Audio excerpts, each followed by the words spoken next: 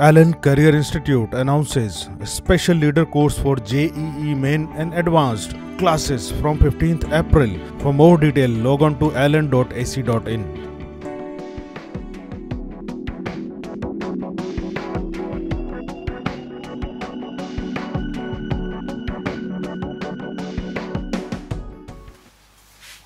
In question number 81,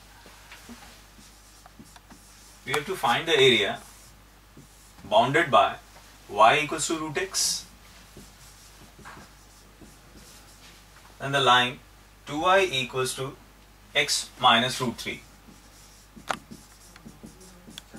We will sketch the graph of the line. It is 2y equals to minus x, 2y equals to x minus 3. When we sketch the line, this is origin, this point is say A, this is say B. We draw a perpendicular, this is x-axis. We will calculate this point capital A by substituting y as 0, this is 3, 0. And by solving these two curves, we will have the point B as 9, 3. We have to calculate this shaded area. And to calculate this shaded area, we will integrate root x from 0 to 9. This gives us the area bounded by O, this curve, this x-axis and this line. So we have to subtract this area of triangle. This point is say C, whose coordinates are 9, 0. And area of this triangle will be half base into height. The base will be 6 and the height will be 3. We will solve it and get the value. This is x raised to the power 3 by 2 multiplied by 2 by 3 from 0 to 9 minus 9. This is 2 by 3 multiplied by 9 minus 9. This gives us, this is not 9, this is 27. This is 18 minus 9 equals to 9. So the final answer will be first. In question number 82, we have to calculate Tn. Tn is the number of possible triangles.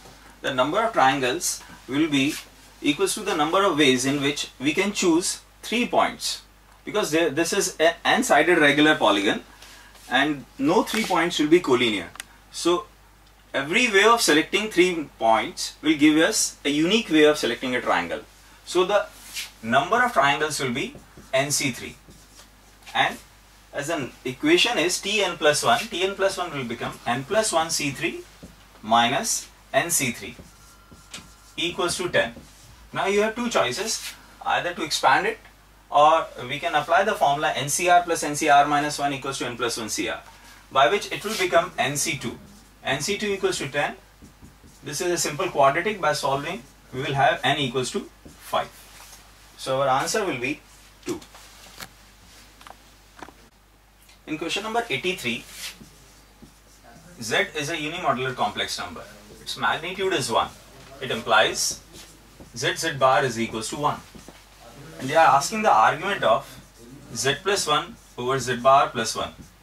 We can replace Z bar by 1 upon Z.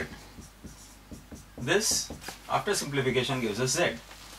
So argument of Z plus 1 upon Z bar plus 1 is equals to argument of Z, which is already given to us. And this is theta. That's why our answer is 3.